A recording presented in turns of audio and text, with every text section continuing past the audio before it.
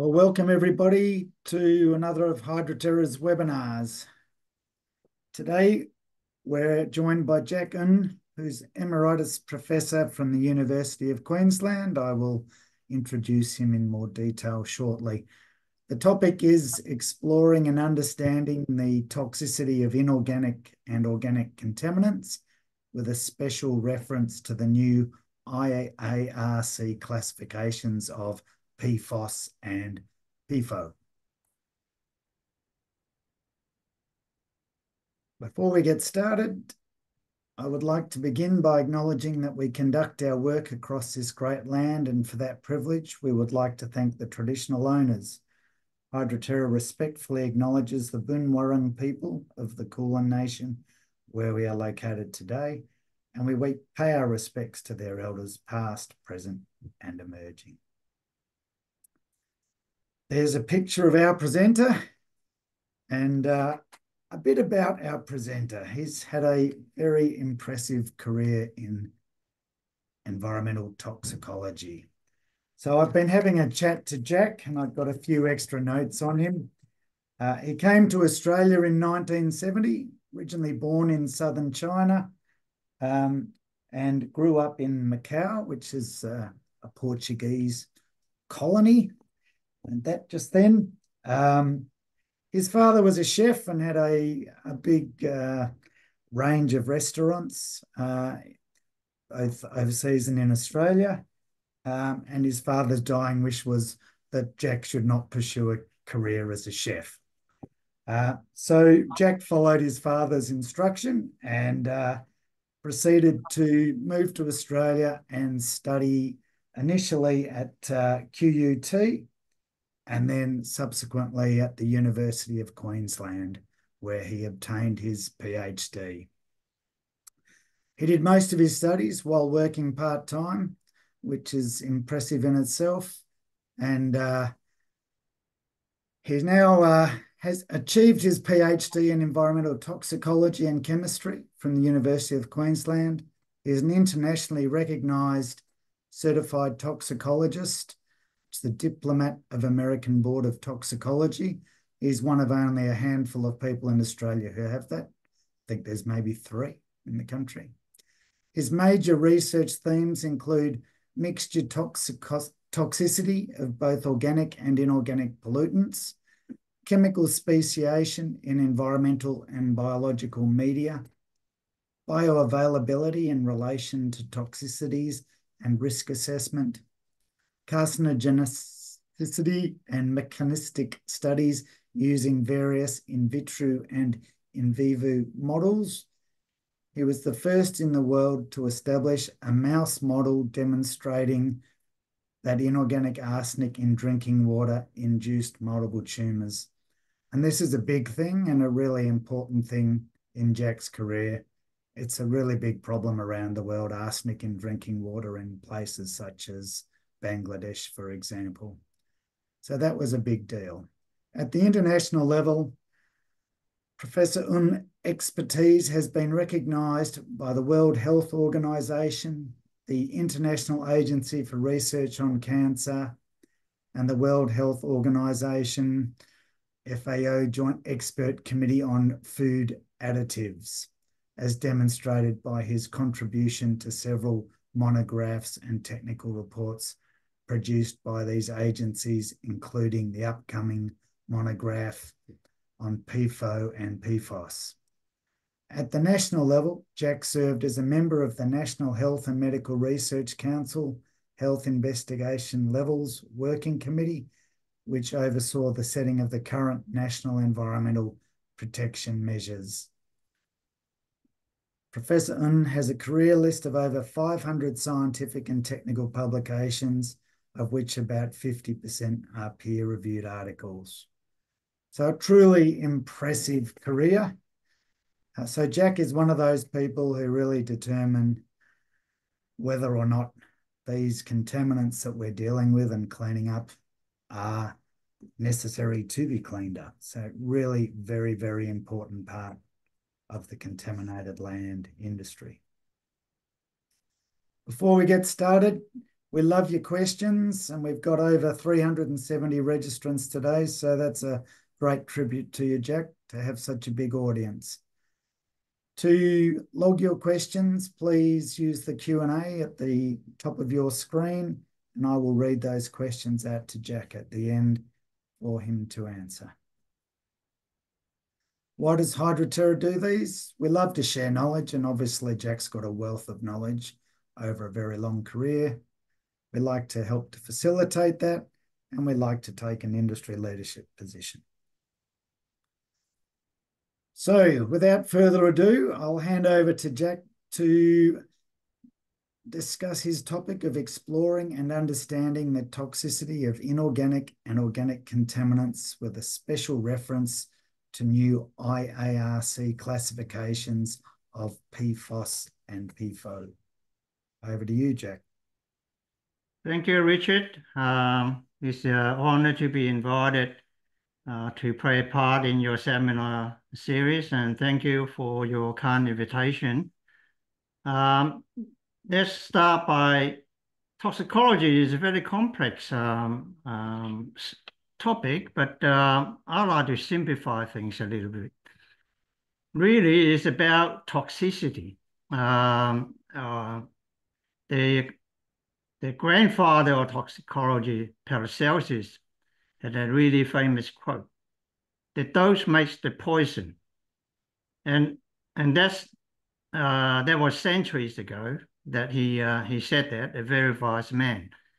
But today, I would like to say precisely it's the internal dose that matters, and I will use some of the concept why that is important in the next few slides. Next.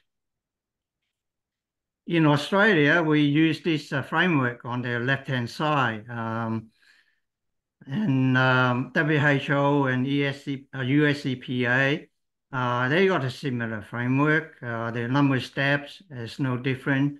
The terminology might be a little bit different, but in essence, they're pretty well identical. With a lot of risk assessment done in Australia, most consultant will be focusing on the exposure measurement. Meaning, if you go to a contaminant site, you want to know the contamination at that site, and you probably take a water sample or take a soil sample, whatever appropriate, send it away or do it yourself and measure the contaminant concentration in that sample. Now, that's well and good. But it doesn't really measure what is the internal dose when someone exposed to it.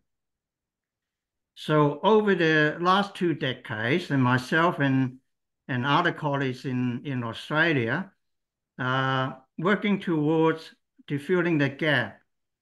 You know the concentration, how do we estimate the internal dose? So we introduced the concept of bioavailability and bioaccessibility as a default test as a surrogate test for bioavailability. So by knowing a site-specific bioavailability of a contaminant, one would afford a better refined estimate of the internal dose. And that's what I said before. After all, it's the internal dose that matters. Next, please. So back in the more than a decade ago now, Corey and I, and namely Albert Uhas, Ewan and Ravi, CRCK, in agreement with National Environmental Protection Council, and prepared this document for the NEPM review at the time. So my colleague and I composed our experience and our own data and that of overseas data to write this technical report And part of the technical report is part 2 is industry guidance. And how do we use the concept of bioavailability to better estimate the internal dose? Next. So as a matter of demonstration or application of that concept, some years ago, we have a PhD student, we got some money from IARC, Australian Research Council, to do some research. Part of the research is utilizing bioavailability and look at the food web transfer and how we can apply this concept for a more sustainable rehabilitated mine sites. So the diagram showing on the top right-hand corner is contaminated mine site, or any site for that matter. If it happens with pasture on there, and then the EIL, environmental investigation level, has some input into how much soil contaminant you should or shouldn't have. And then from the pasture that in Australia, if you look at the mine site map and the cattle grazing map in Australia, there's a lot of overlapping in area. So cattle grazing is important industry in Australia, particularly in the last decade or so, and the beef price has gone through the roof. And then if you graze animal adjacent to mine site or on the mine site indeed, then you would worry about what potentially available for uptake into the animal and subsequently through the food chain and the human consumption of that muscle or offals come from the cattle. Now, every step has got some guidance values, the EIL, the uptake is, we demonstrate that we want to refine that estimate by using the concept of bioavailability. The meat produce will have the maximum permissible concentration for human consumption, or in the old day, we call it maximum residue level. And with the soil, and it's got the health investigation level to human. So to explore that pathway, we did a series of experiments to utilize the knowledge of bioavailability and how we apply in a field situation. Next.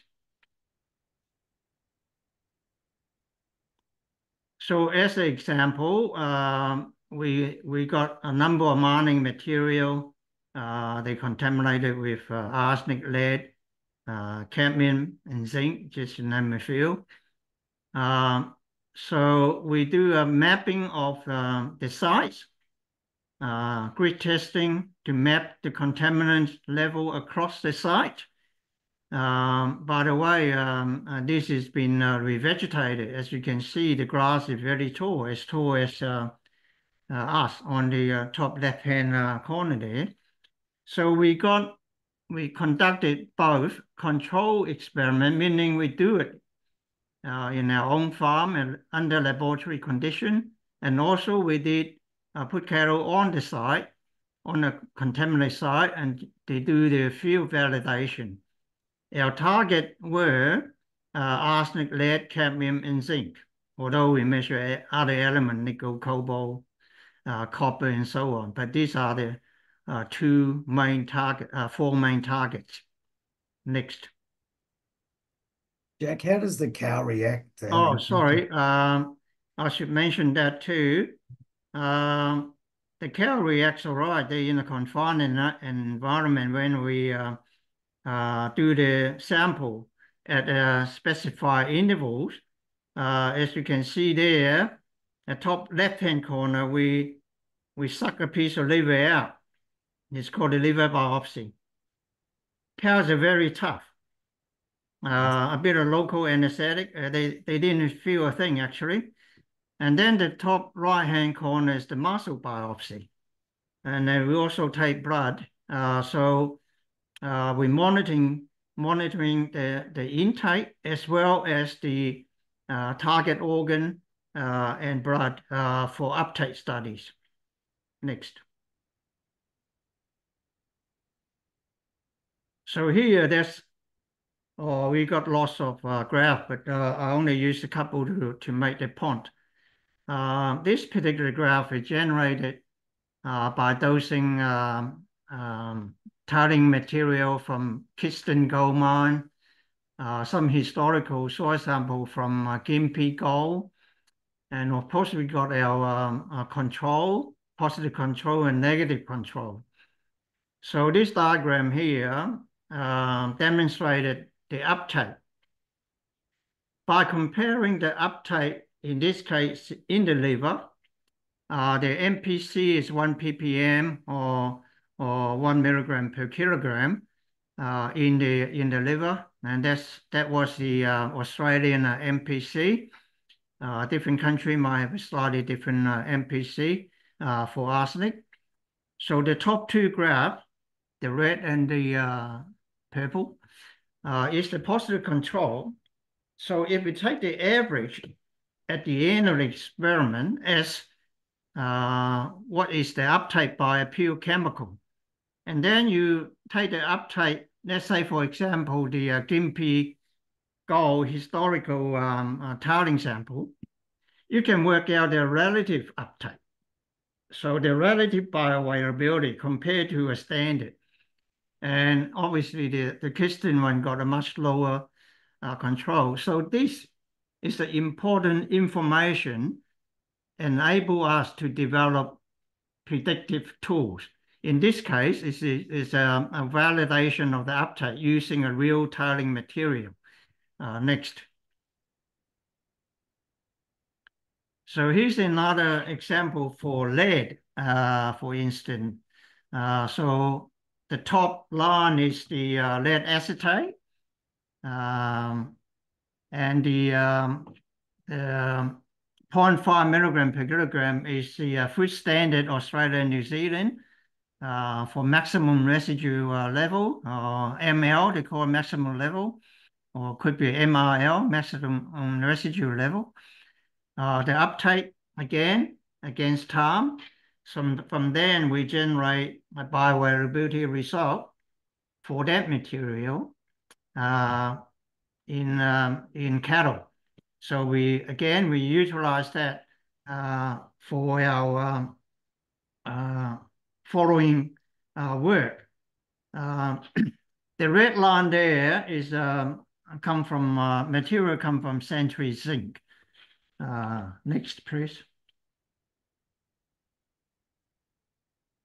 So with the maximum permissible level in mind, I use arsenic as an example, then we can have some kind of correlation, a linear regression, and how uptake versus time develop.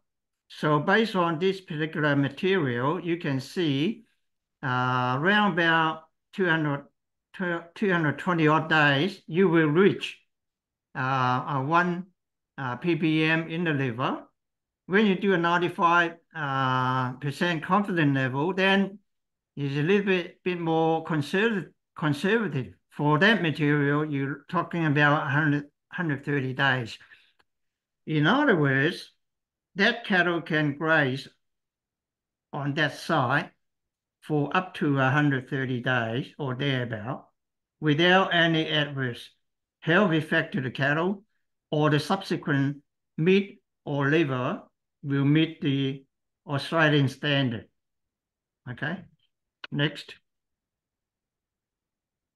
Similarly, you can do predictive modeling on that particular sample for lead instance. A and S, so A is the maximum you can allow have, S is more conservative. So for lead, around about 160 days is safe for both the animal and the human consumption. Next. Without going into too much detail, we can utilize the bioavailability data for that material to calculate how many days that you can graze the cattle on a contaminated site. So we set the number at 480 as when we did the back calculation. 480 milligram per kilogram is safe. So if you got a site less than that, then you pretty much can graze the animal for as long as you like. Usually people kill the animal in a short time. In any case, in a few years, 12 months, 2 years, they will go to the slaughterhouse. But by the way, is no harm effect. Obviously, if a big operation, you need to monitor it.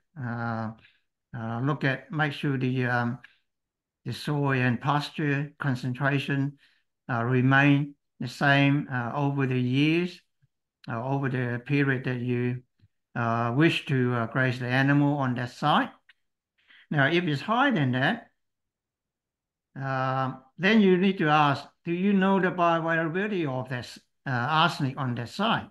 If you don't, you better do it.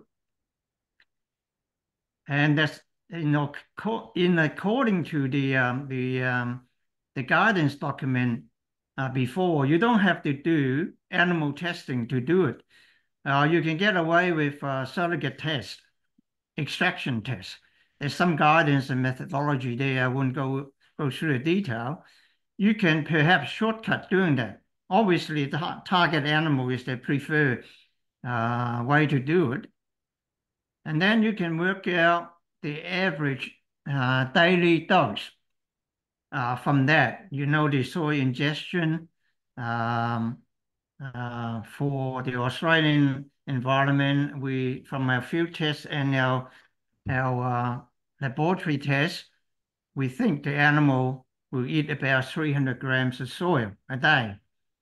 And the pasture, we calculated it. And by the way, the pasture is almost insignificant in the whole scheme of things. You're talking a fraction of ppm in the pasture, and you're talking about hundreds of ppm in the soil. And from that, you can calculate the safe grazing period. So this is just a short summary of it. And the red zone in the high risk, if you got certain uptake and a certain concentration is a high risky area, and you aim to graze the cattle in the green area. If you do the moderate risk area, and then you can only graze the animal for a very short time. Depending on the pasture quality, soil, contamination scenario, you can develop some sort of management plan to utilize contaminated site and turn it into a valuable resource. Okay, next. Just before we move on, Jack, I mean, Yep. under management there, you've got ensure limited planned arsenic-led uptake. Yes. But it seems to me like that's sort of a bit of a catch-all phrase. Like, aren't we determining that let's plant grass in this area and let things graze on it? So we do. In fact, you do that as a first step anyway. Otherwise, you wouldn't know the site is contaminated. Yeah. Yeah, the fact that it's contaminated, as I said before, over the years may change. So it's a good idea have some sort of management plan to retest the soil and retest the plant as you graze. But if you're a very small operation, then the financial resource may not allow you to do elaborate management plan. You know, it's so how much you are prepared to put on. So you can go more conservative, assuming everything moderate harm. Then you can manage them that way to have a short grazing period. Typically, a mine site is very small compared to a cattle country. We're talking about hundreds of acres compared to maybe 10, 20 acres, right? So the pasture in any case is limited. But the fact that you got that, you might as well use that resource and make that into a valuable asset. In effect, the site we study is really well pastured, and the guy next door can in fact graze cattle there for a long time, from a few months old to the time they take it to slaughter. So it's a valuable resource because the density of the pasture is dense, and much more denser than your hundreds of acres. You know what I mean? So intense grazing on a limited area is a valuable asset. Okay. Next.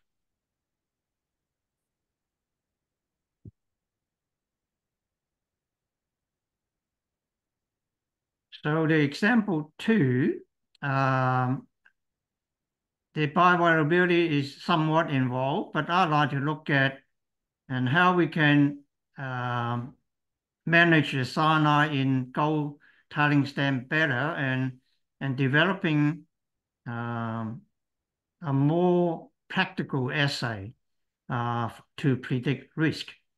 At the moment, no, at the moment in Australia, for water testing or sediment testing, microtox, there's commercial laboratory provide that service in Australia to consultants, to mining companies.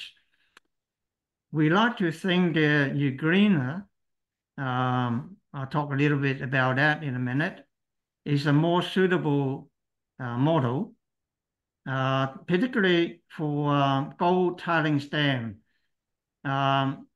With any gold mining operation, the tailings dam water is always the concern to migratory birds, or to the birds more generally speaking.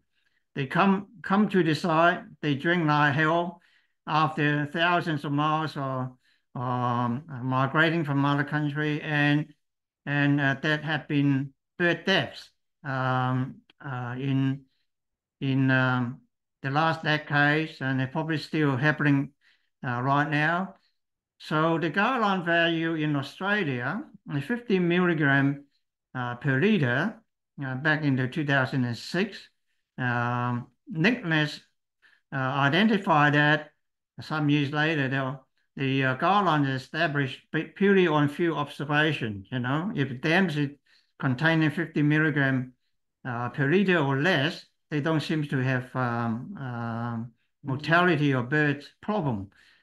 But that's not to say the bird didn't fly away and then die. Then how do you know? So it's also a reference by my colleague Barry Naldo et al. Back in 2008.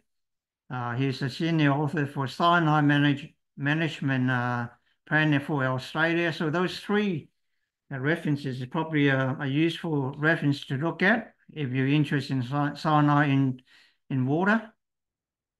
So at the moment, if you think you've got high cyanide level, or you, as part of management plan on site, you take the sample to a lab they're certified to do that measurement for cyanide and what cyanide, the weak acid dissociated cyanide.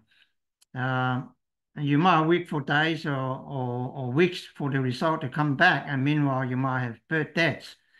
So we developed an assay that you can turn around the result. If you push, you can turn around the result in 24 hours. You get not only the whether it's a toxicity, and you actually can demonstrate whether it's safe or not. So next, please.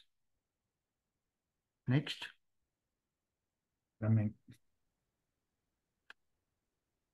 So I want to introduce a euglena.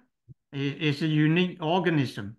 It's not a plant or animal. It's in its own category. Eukaryote cells, and in fact, they behave like animal and plants. The unique feature about that, they can survive. Actually, they prefer to grow on acid environment, pH around about 3.5. They can survive in pH 2 to about 4 point something 5. They can survive in neutral pH, but they prefer a lower pH. pH 3.5 is happen to be the gastric pH, like you and me, and indeed for the birds. We use a chicken in this conceptual model as a model. It's not so easy to get wild birds, and there's the strict animal ethics for that. So the good old chicken is a good model as a surrogate for wildlife. So what we do would put that in the loop. Look at the cytotoxicity of WAD, or wart cyanide, meaning sodium cyanide, copper cyanide complex, and the zinc cyanide complexes. To look at dose response of water containing cyanide as specific concentration, we make it up in the lab, or tailing sample from a tailings dam. Then you get a calibration curve, like a response curve in the Euglena curve coming down. So the higher the dose, the more Euglena will be killed. And we calibrate that against the chicken model. So here we dose the chicken using, again, the same solution to look at the toxicity, see what concentration is toxic to the birds. We don't necessarily need to use a high concentration to kill 50% of the birds or the chicken. We know the concentration where the bird will be suffered too much or is going to die. So the ethics allow you to do up to certain toxicity. So from that toxicology investigation using chicken, we can work out the so-called NOAEL, the no effect, the no adversable observable effect level. Next, please. Jack, just before we move on, Yep. so choosing the poor old chicken Yep. seems to have been decided because we're regularly eating chickens. No, not that. No, It's no, just, in terms of the ethics side of things. So yeah. we're not eating wildlife, so we've chosen something that we This produce. is not health risk, human health risk assessment. This is for wildlife. Yeah. Yeah. So the choice of using a chicken, though, as Yeah. distinct from using some other animal, is based on the fact that we have a lot of chickens and produce them. Is that, but rather than It's technical, hard to trap wildlife. yeah, Chicken is also more controlled in terms of age, sex. So it's an under control environment, and they got similar GI tract as the birds. The upper GI tract pH is similar, so it's got all the physiological composition similar to birds. And we also know the acute toxicity in chicken. For that matter, we know for many other animal wild birds. So using chicken as a standard, you can upscale the toxicity or downscale the toxicity when you extrapolate the result to other birds. Okay. okay. I will come back to that in a minute. Next. A bit like drug development, you use a dog and rats and mice and rabbits for your initial toxicology testing, and until you get to the clinical trial. You know what I mean? So chicken is animals been used in medical research and now toxicology research for many years, decades. All right, back to Euglena. So we established the IC50. Obviously, I only show that the result here, we can have RC10, RC20. Once you got a dose response curve, you can work out any value you want.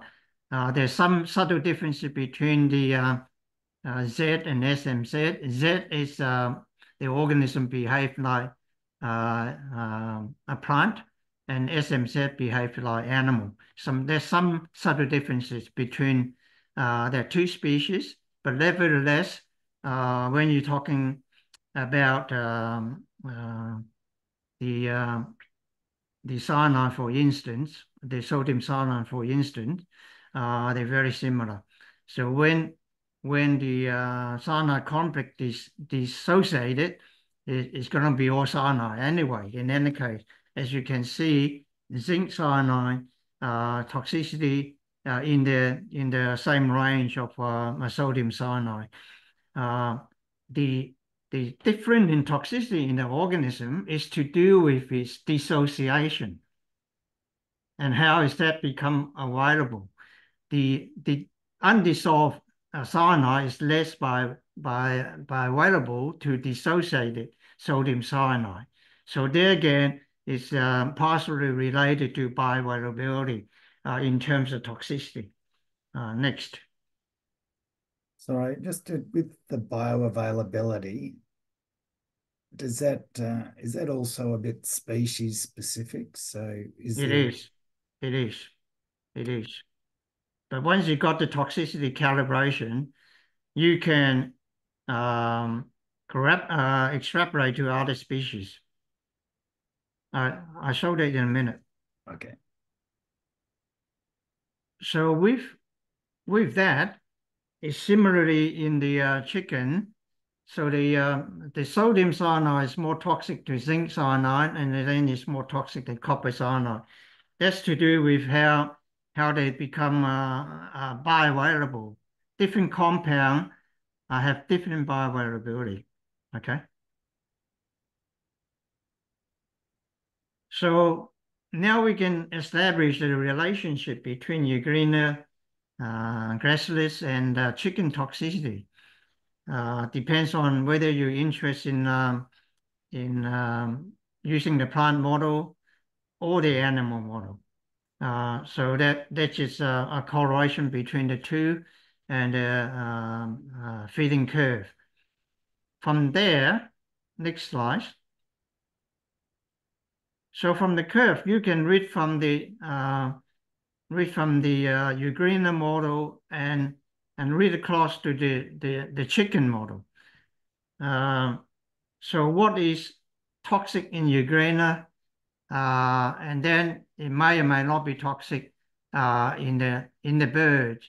But once you got a toxicity level for the bird, and we can calculate a lot of things, okay?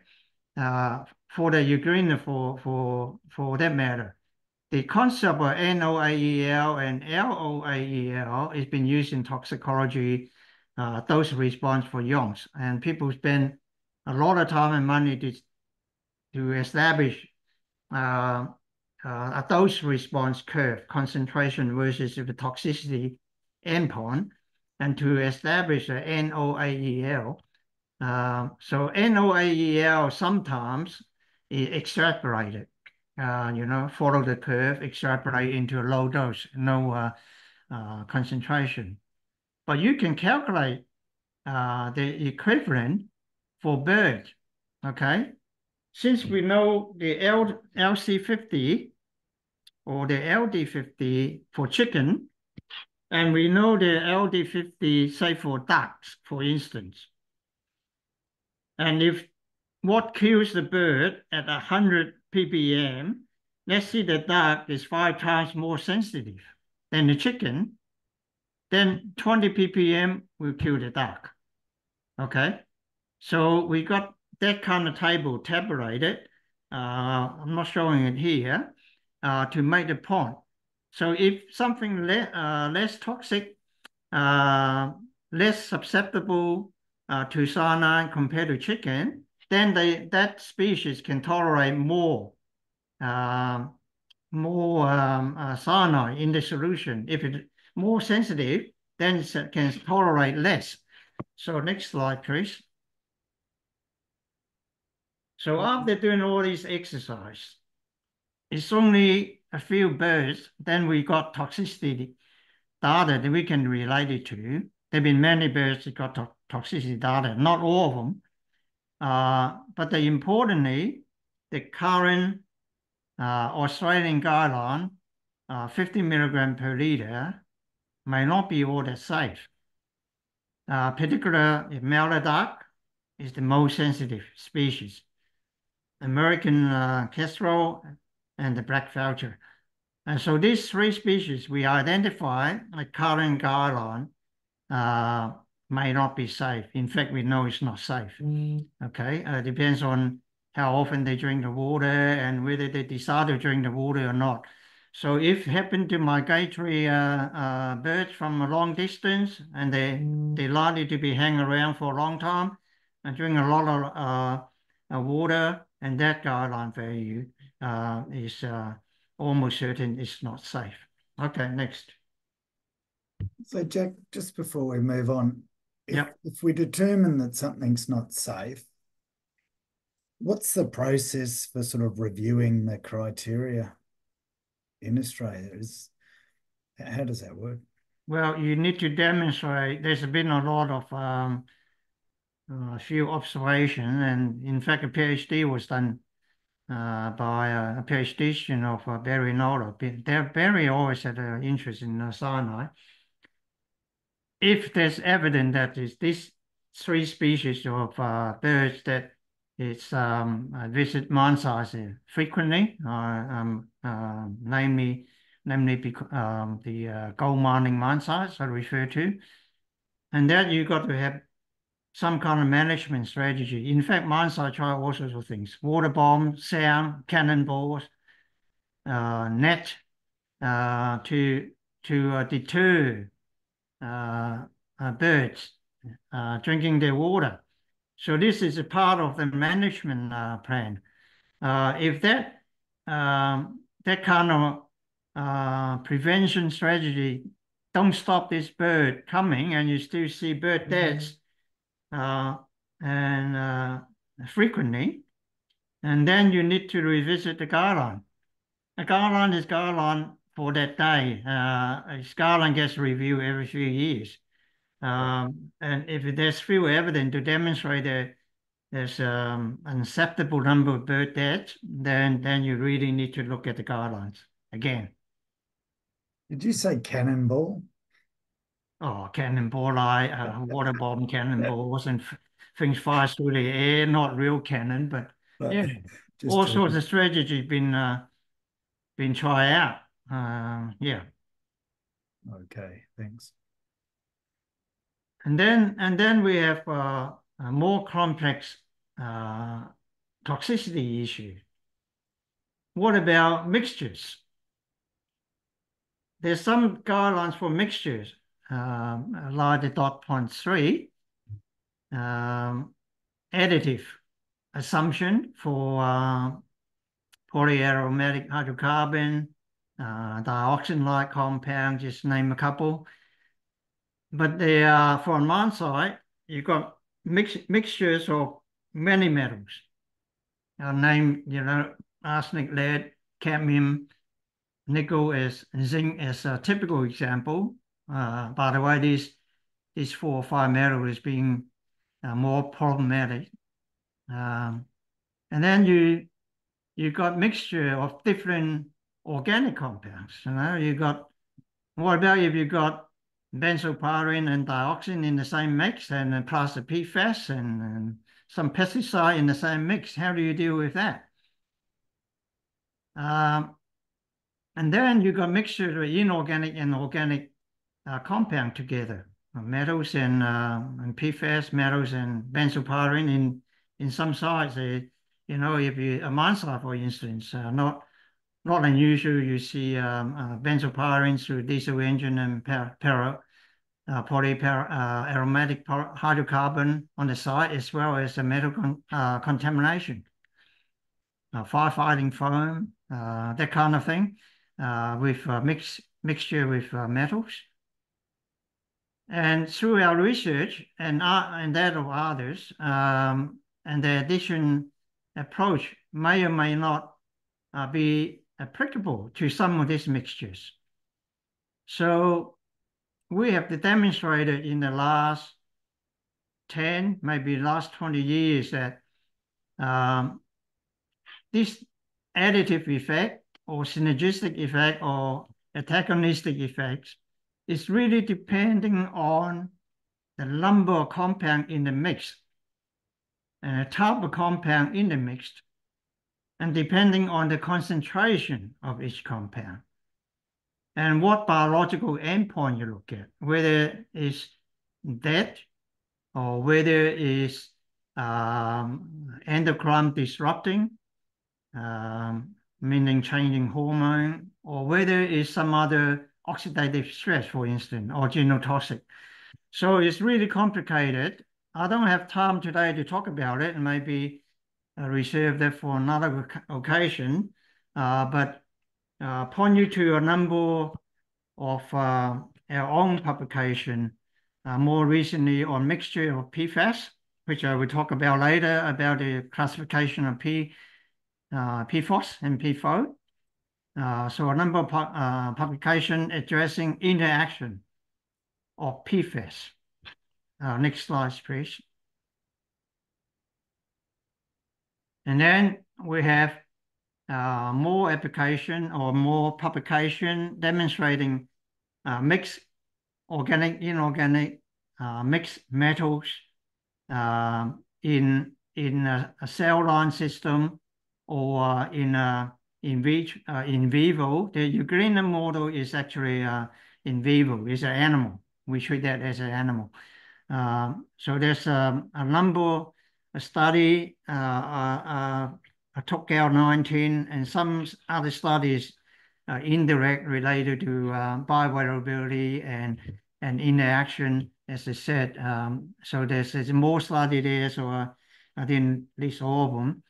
This study is all done by our previous postdoc fellows and PhD students, and now they research in their own right. So they all doctors now, and many researchers they're leading their own research in their own right. Next. Okay, we're talking about carcinogen as one of the endpoints. I want to lead that into the PFOS and PFAS, PFOS and PFOA. Back in the 1950s, there's a Delaney's clause. If you want to become a toxicology, this is one of the very first lessons you got to learn. 1958, Delaney's clause prohibits the use of food additive that has been found to induce cancer or cancers in human or animal. The key words are or animal. Doesn't have to be both. So in their wisdom, but it has been not wrong before, wrongly classified agents. For example, I use one single example. There are others. Example, 2018 FDA banned a number of artificial flavors. I list them there. You don't see individual ingredient on the label. More often than not, they said has this product or produce contains artificial flavors. All right, but some of these are carcinogens, and they've been banned for using in food. But have they got it wrong before? Yes, they have. And there's reason why and how they got it wrong. Next. So saccharines was found to be a carcinogen and was banned in the late 1970s and perhaps in some other country, early 1980s. But it was banned based on the flawed research and conclusion that they draw from the research. And the reason and the ruling was reversed by the year 2000, and some country might be a little bit later, but around about year 2000, it's been withdrawn as a carcinogen additive in food. Now, why they classify as a carcinogen? It causes bladder cancer. But why is it withdrawn? Because they only observe it in male rats. Why is so unique about male rats? Male rat is only animal species that we're aware of. The female rats don't have it. The alpha-2 microglobulin in the bladder is got a raised pH as well as high sodium. So saccharin forms a precipitate in the bladder.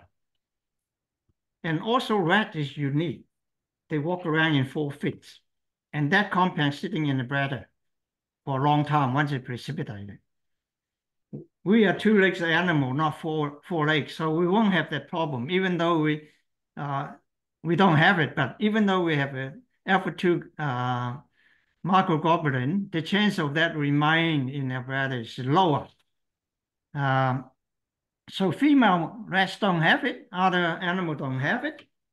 So we classify a food additive potentially causing human carcinogenicity in a food. It only occurs in male. So by understanding the importance of toxicity mechanism, we reverted the decision, what we knew about saccharin early on. So in IARC's job is really to classify carcinogen, and they do their own research as well. So it's got top scientists working for them in their own right. So, but nevertheless, one of the key functions of IARC is to assess compounds for human carcinogenicity. So toxic mechanism is one of the key features that involved in the evaluation. Next.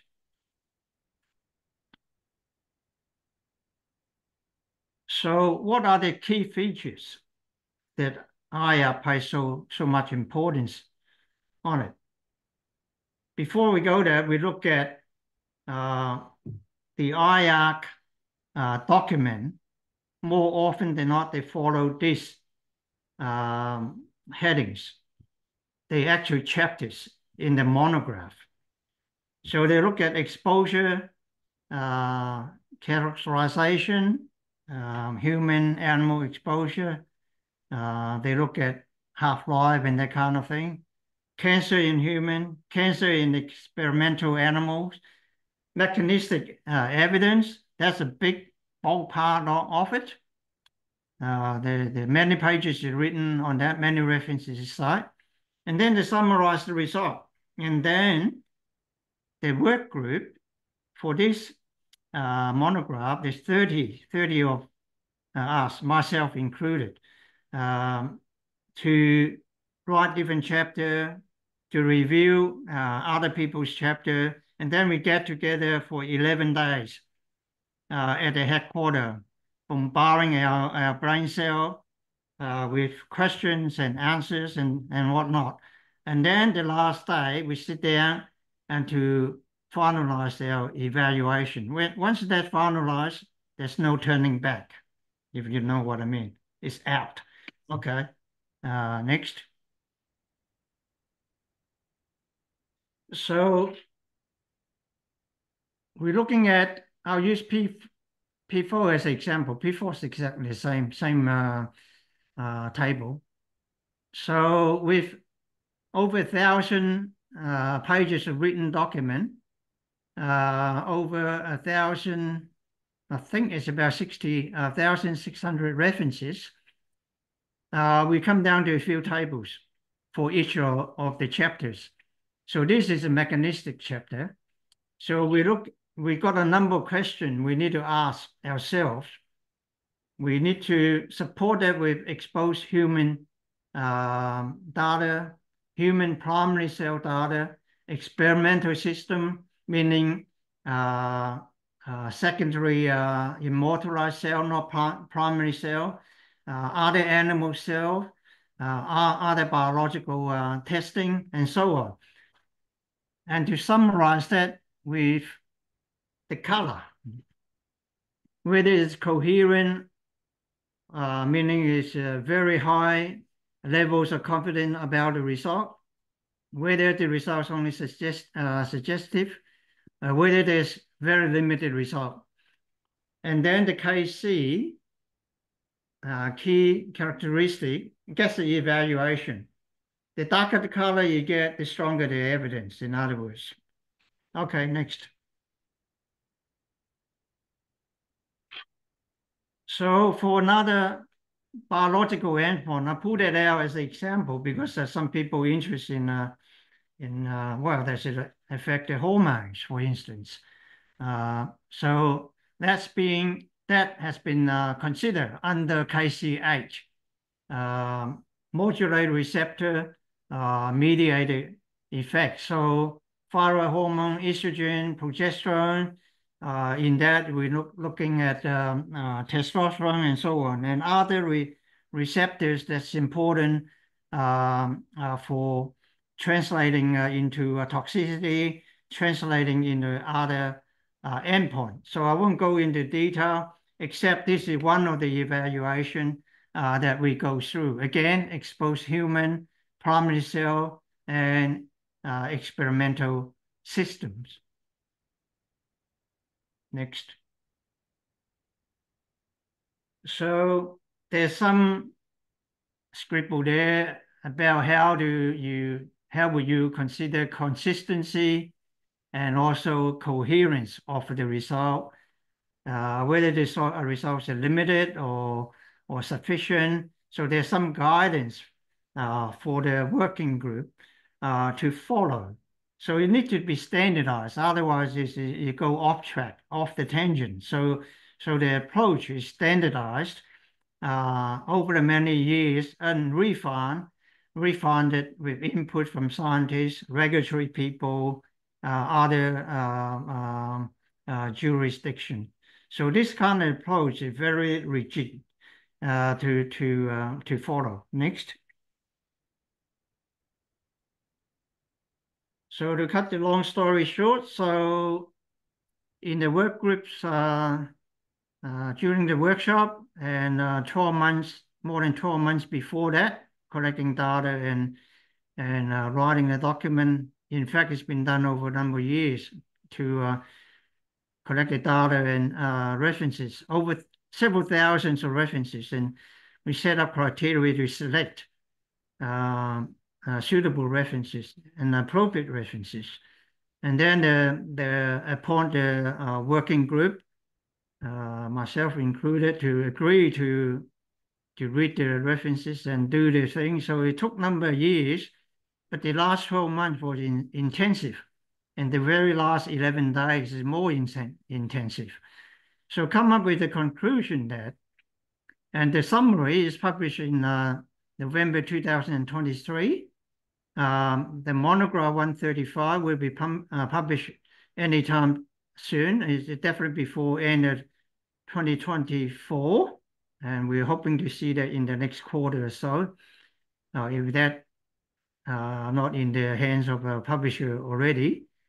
So what the work group and the literature suggest and conclude that the PFOA is the group 1 carcinogen, and PFOS is the group 2B, is possibly carcinogenic to human. Next. So I said the number of summary table generated. The key evidence to support the conclusion or the evaluation is sufficient evidence for cancer in experimental animals, increased incidence of appropriate combination of benign and malignant neoplasm, meaning cancer, and also GLP, good laboratory practice studies in male and female. This is in addition to limited evidence of cancer in human for renal cancer and testicular cancer. other cancer look at too, like breast cancer and prostate cancer and other lymphoma and so on. But these two are the most consistent in the studies reported, and also supported by strong mechanistic evidence in exposed human, in addition to animal as well. So when all the evidence come together, the working group was confident, or to the point at that time, to the current knowledge, to conclude PFOA is a group 1 carcinogen. Whereas for group 2, at this point, is inadequate evidence for cancer in human. It's only very limited evidence in experimental animals. Despite there's got strong mechanistic evidence to support it. But unfortunately, in the experimental animal as well as the human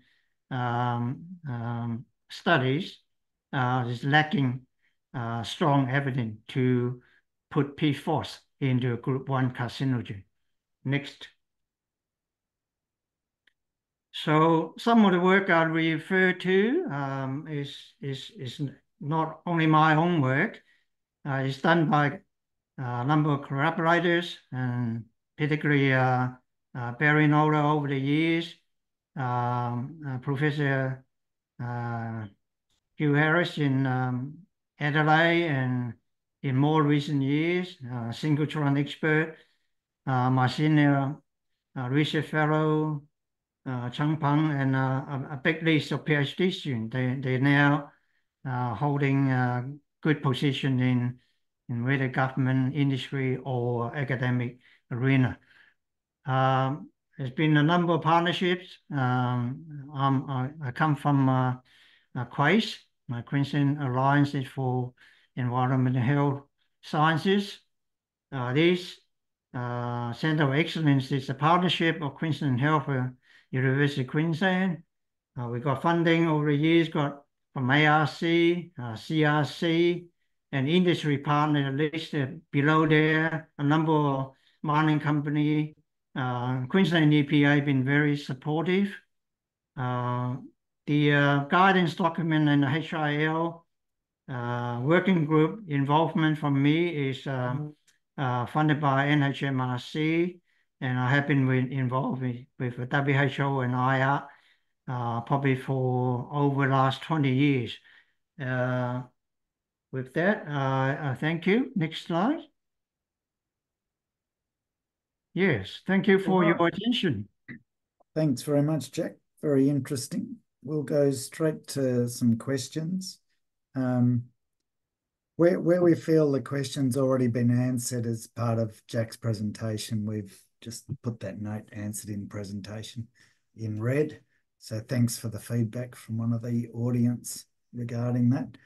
So first of the early bird questions, thoughts on a replacement for the current approach for PFAS bioaccumulation, adopt 99% criteria, therefore food chain models. Yes. PFAS got a very long half-life in human. That's not the same in animal, and we don't understand why such a big difference in terms of how the body deal with PFAS.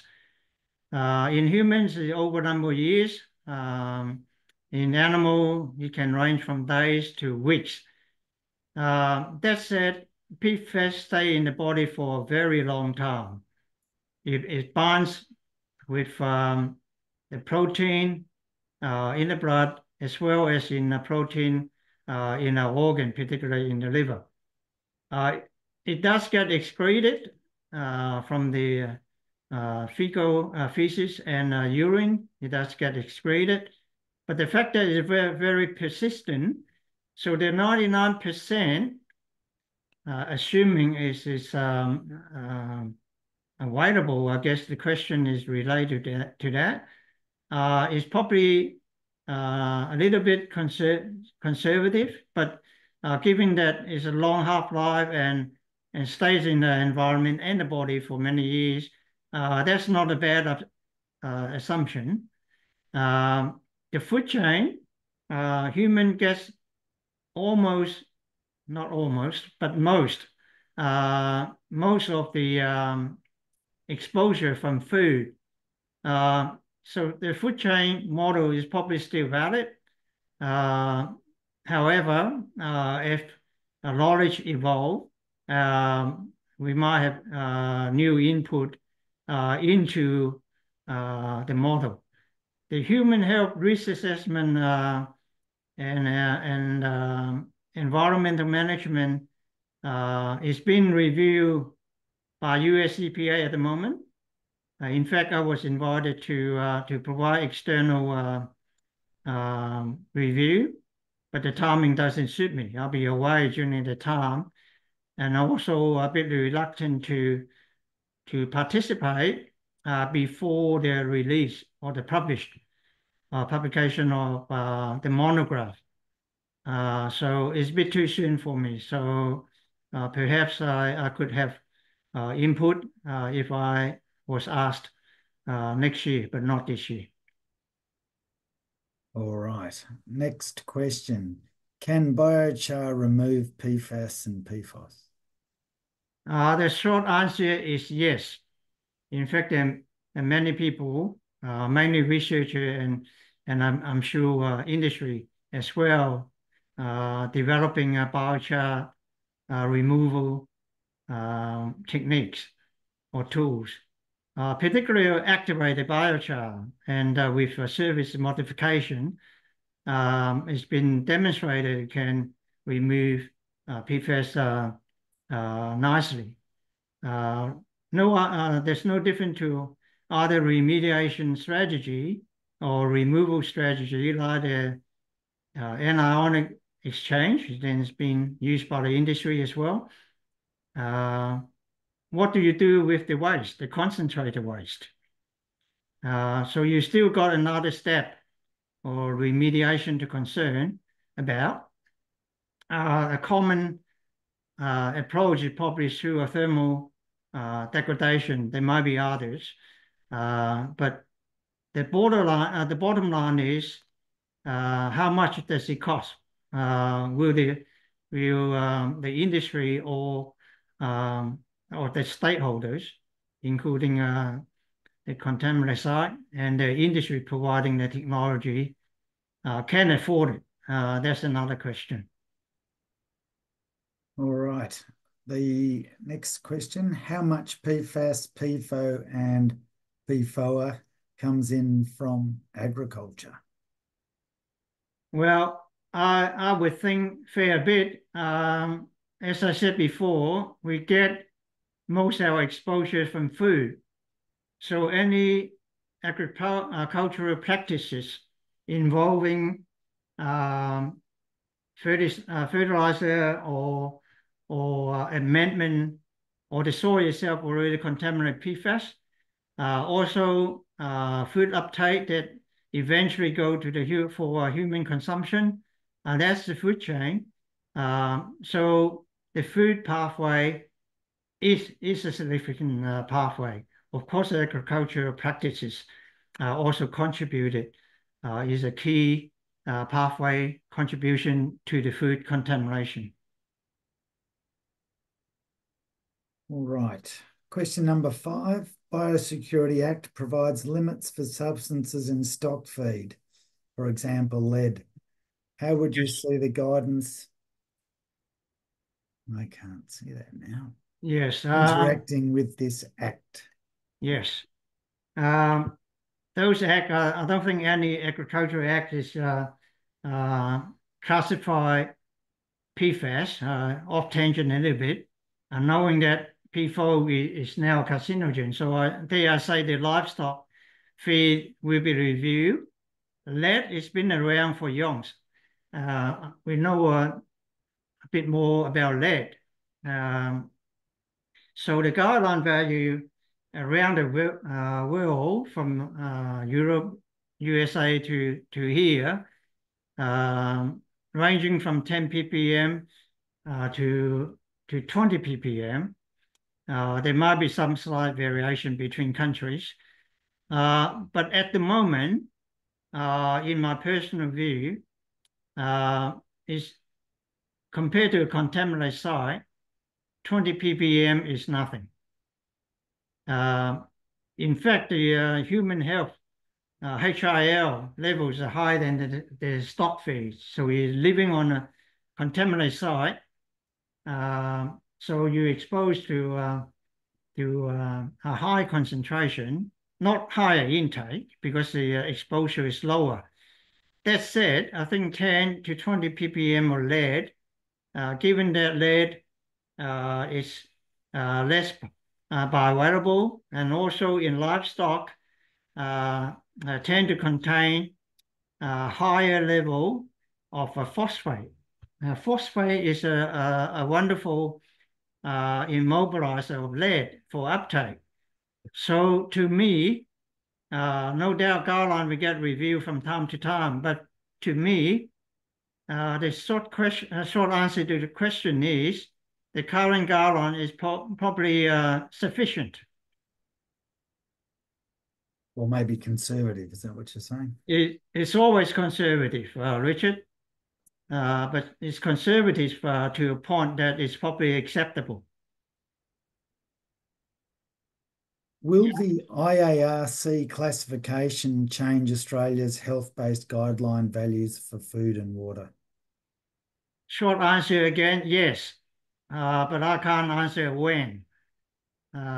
Food is a major pathway to human exposure, so I would think food together with water, drinking water, will get reviewed sooner or later. Okay, I'm just going to try and get these questions to show up. Sorry. Seem to have a that was showing up before.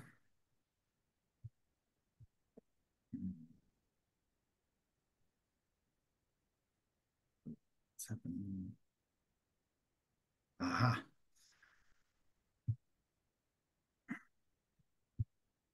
All right, we've got 9 questions in the Q&A. Are you happy to, oh, bugger, I just lost it.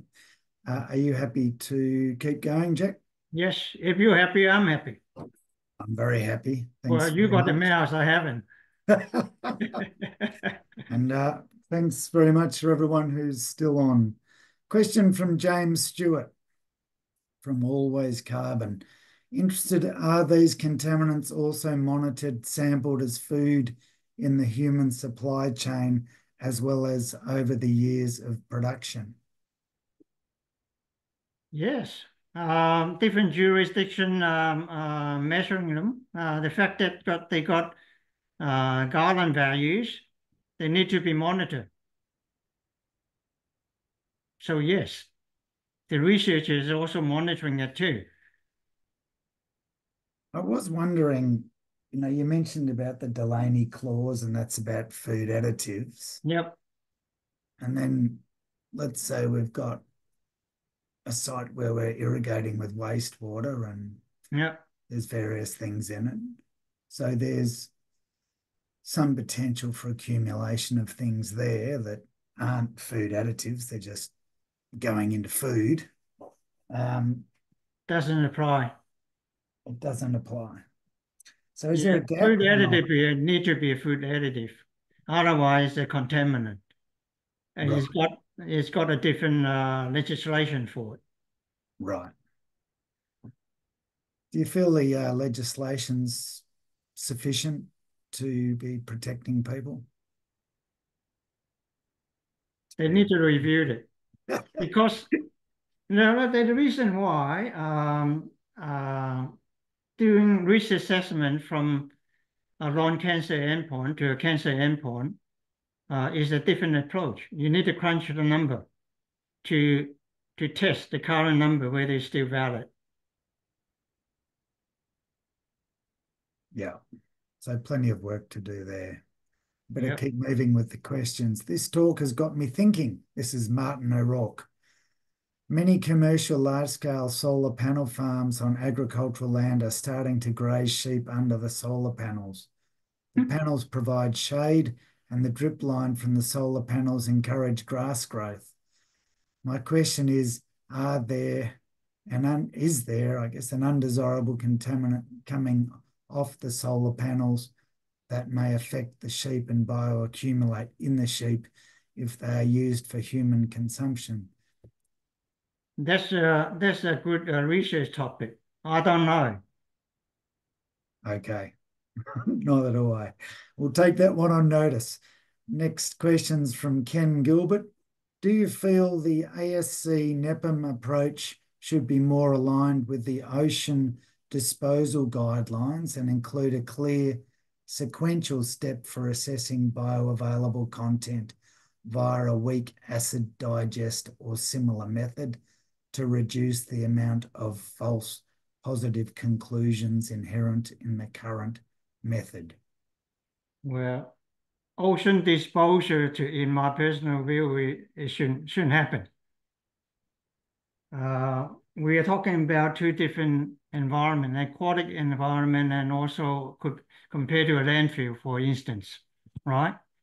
The leaching is different in the ocean. There's no acidic condition as far as I know in the ocean. So the acidic extraction protocol is not relevant. There are plenty of people looking at the ocean health, but I'm not one of them. So, but I would have thought management of landfill and management of ocean totally different. You need a different set of tests. You need a different set of tests. Right. Are you saying we don't know enough about the ocean to know whether it's safe to discharge the water to it? Well, in longer term, it's always unsafe, but let's park that way. Park that one. Okay. Next question, an anonymous attendee. Do we need to consider species variation for MCI? Why use a cow and not a pig? Good question. Because it's pigs don't eat grass. The contaminants are revegetated. They want to turn that into a sustainable remediation. So cattle grazing is our approach, our appropriate approach, because as I said before, mine size and cattle grazing area overlaps in Australia. You don't necessarily let a pig out on a mine site, but you do let cattle out on a site adjacent to a mine site, and they may or may not have access to a mine site. Good answer. Another anonymous attendee. There has been a large focus on PFOS and PFOA within the media, and consequently an increase in the number of non-stick PFOA-free products available. However, should we still be concerned about the toxicity of all the other PFAS chemicals out there? Yeah, we know very little, despite thousands of publications, we know very little about thousands of them. 5,000-6,000 compounds. We probably, when I say we, not me, not I personally, but we as a scientific community know more than a couple dozens of them. With the toxicity data, you're probably limited to less than a dozen.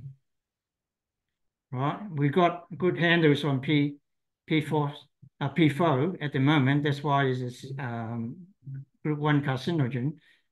But dare say PFOS we get review over the years, in years to come.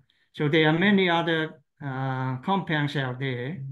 They serve their purpose, but because of persistency of this type of compound, so stay away from a direct exposure is not a bad idea. Given there's so many compounds, Jack, how do you know where to start? Like, how do you know which ones to study next?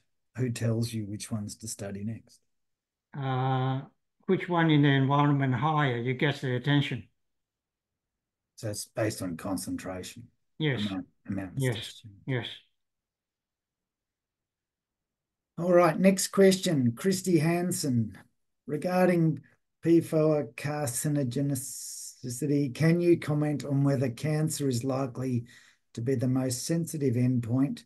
Therefore, will other non-cancer effects manifest at lower exposure levels than would be associated with a non-negligible excess cancer risk? Yeah, good question. DSA, the future risk assessment will be based on cancer for PFOA. But that's not to say you don't concern about the other cancer agents. Also, if I may use an example for arsenic, arsenic has always uh, been regarded as a carcinogen for many, many years, back in the 80s.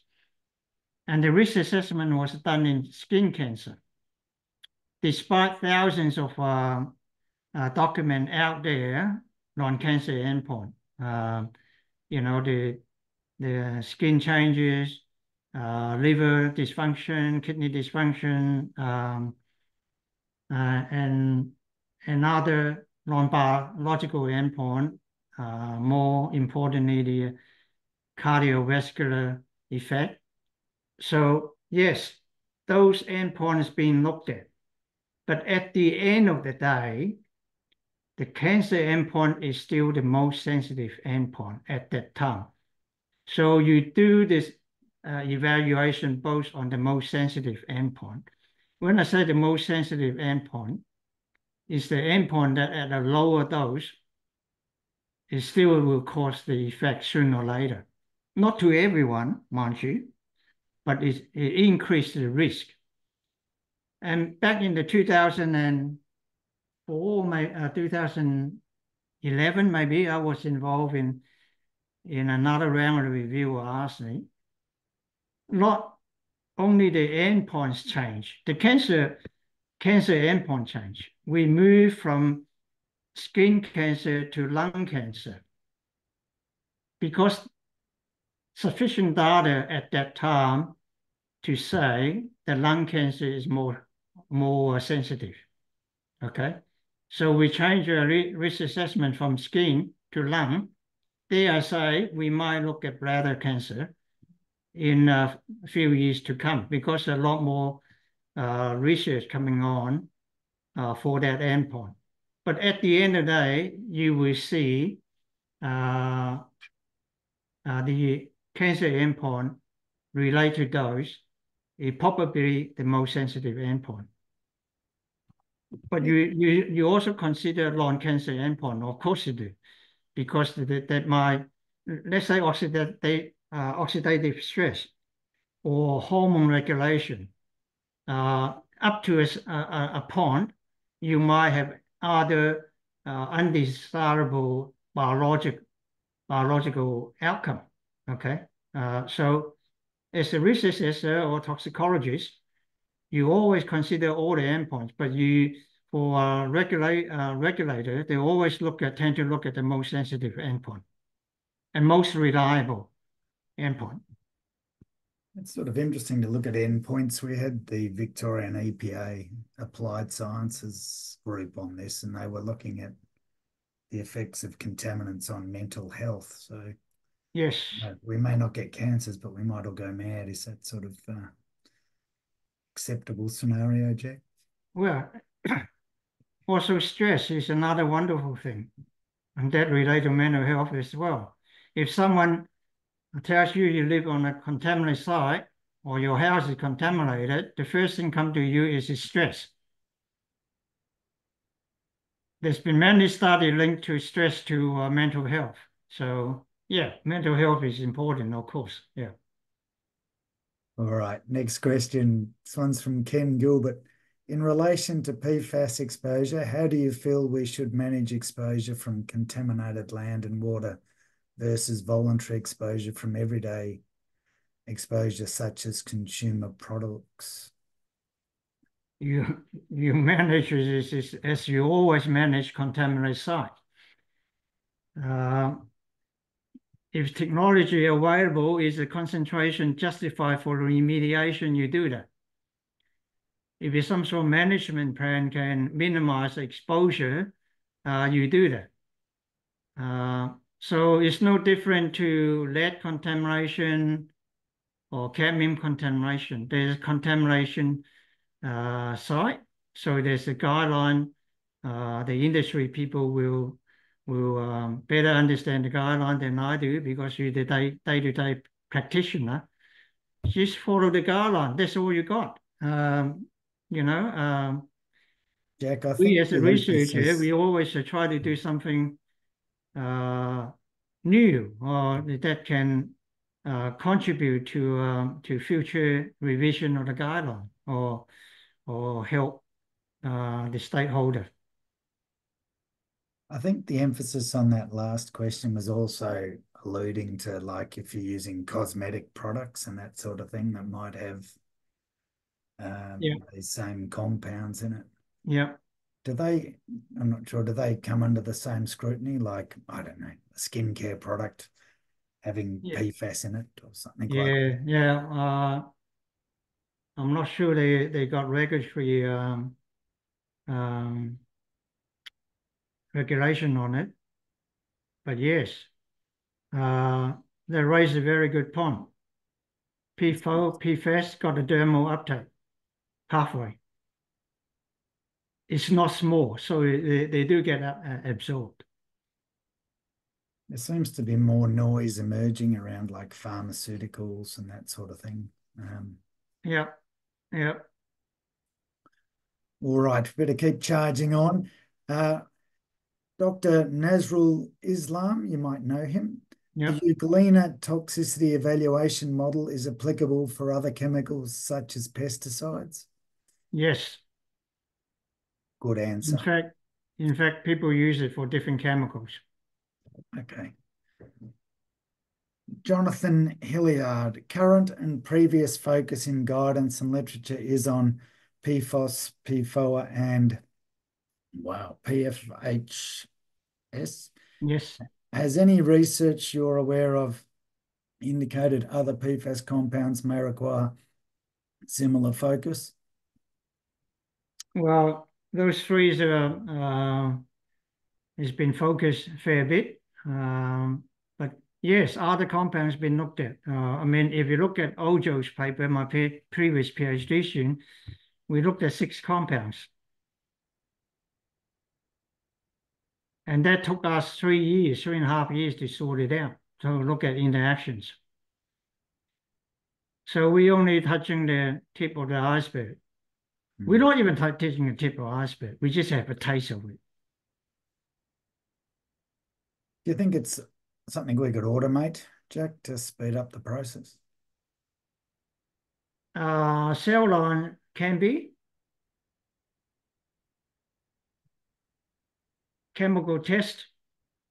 They got auto analyzers. That's about it. You still need extraction, although some extraction can be automated, but yeah, chemical measurement is falling behind in terms of um, volume. In US, Center for CDC and other big organization, they turn over tens of thousands results a day Yeah. using cell lines. It is so-called the toxicology for the 21st century. So everyone moving into high throughput cell line. 15 endpoint, 10 to 15 replicas for each concentration. Tens of thousands of data come through every day. Right. Next question, and a big thank you to David Detrick for introducing me to Jack. This webinar wouldn't have happened without David, so thanks very much, Dave. David's with Earth Systems. They've been a regular contributor to these webinars. So really appreciate that. Last question, appropriately from David. Is it worth using molecular risk models for initial assessment with so many new chemicals? Repeat the question again. Is it worth using molecular risk models for initial assessment with so many new chemicals? Well, the drug company have been using that for many years. I'll give you one example. I was setting up a GLP lab in Australia many years ago. I visited 3 pharmaceutical companies in Japan that conducting GLP studies. So I met the president, one of the company, and asked him, have you found any new drugs yet?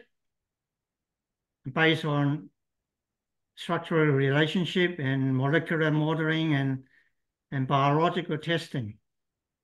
And he said to me, I've only been a president for 10 years. In the last 10 years, we haven't found anything new. Despite they employ over 600 scientists, right? I said, how do you make your money? Oh, we just produce Panadol and generic drugs to make money. I said, you're a patient man. No new drugs in 10 years. Yes, yeah. He said, my patient will run out in the next 5 years. If we don't find anything new or worthwhile producing, then I need to get another 600 staff members. There you go. Any kind of molecular modeling to a point. But when you want to use that to predict risk, I think that we got a long way to go. It's better than nothing though, right? It is. If the compound shares same mode of action, you've got a good chance to get there. If the compound doesn't share same mode of action, then it's difficult, if it's not possible. Well, Jack, thanks very much for answering all those questions and your presentation. We've come to the end of the webinar, and I have to say that was one of the best we've ever had. Really very interesting. And thanks very much for your contribution to the industry as well. It's been a very long career in toxicology. Thank you, Richard. Thanks, everybody. Thank you for the attendance. Yeah. Thank you.